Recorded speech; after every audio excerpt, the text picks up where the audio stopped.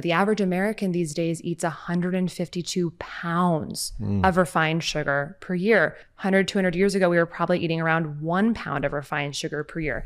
That's 152 times the amount of substrate that these poor little cells have to process. They break down. They just say no. And what that looks like is insulin resistance. When we eat carbohydrates and sugar, the body releases insulin, a hormone, to help you take that sugar out of the bloodstream into the cells so that it can be used for these metabolic processes. The main issue is that our lifestyle and what we're eating and what we're doing and how we're living is hijacking that process, that food to energy process. One of the big key players is the amount of sugar that we're eating in our diet. It really comes down to choices. And right now, we don't have a lot of help to understand what choices to make for our own body. And that's where wearables, and especially bio wearables, I think can be very, very helpful.